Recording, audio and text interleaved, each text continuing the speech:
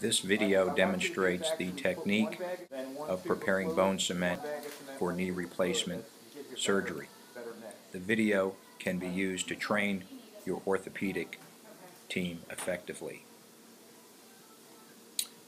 Materials required include a cement mixing bowl, 2 bags of cement powder and polymer, a negative vacuum setup, a cement gun, and tools to remove the liquid cement from the bone and prosthesis interface.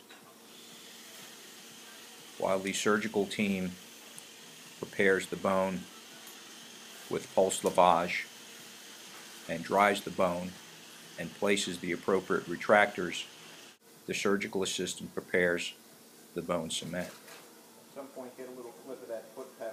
The cement powder and polymer are poured into the mixing device.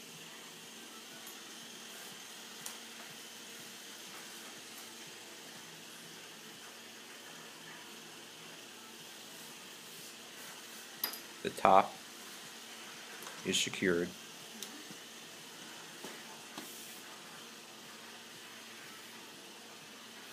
And the cement is mixed under negative pressure to remove any air bubbles, which increases the longevity of the cement and prosthesis.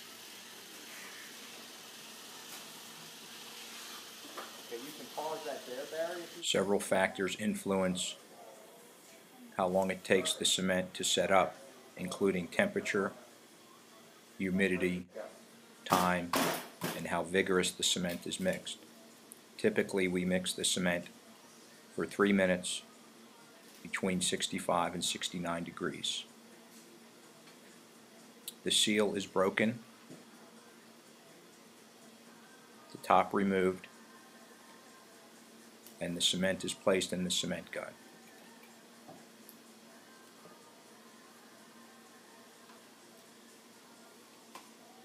The cement gun is placed in fill mode